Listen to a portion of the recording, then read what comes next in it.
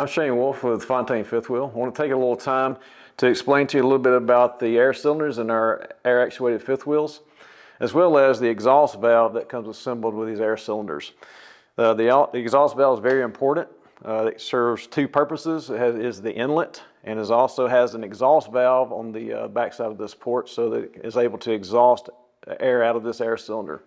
So the way this works, from the dash of the cab, you supply air, you open the fifth wheel, it goes through the inlet, you supply that air, it's open, it sets up, you go back to couple. When you go back to couple, the fifth wheel is closed by springs. The air cylinder is not involved in closing the fifth wheel, but there's residual air in the air cylinder. So when the fifth wheel closes, that air has to exhaust, and it exhausts out this exhaust valve here. So it's very important that this remains on the cylinder.